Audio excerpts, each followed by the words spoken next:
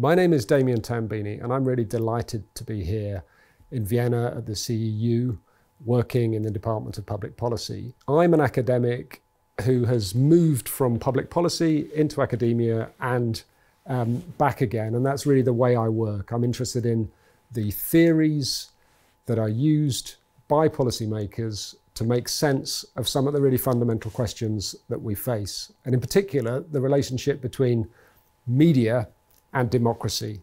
Many of the problems of democracy today are traced back to problems with media freedom, and I'm interested in the long-term development of concepts of media freedom and how they impact policy making today as we try to grapple with problems such as the regulation of tech platforms.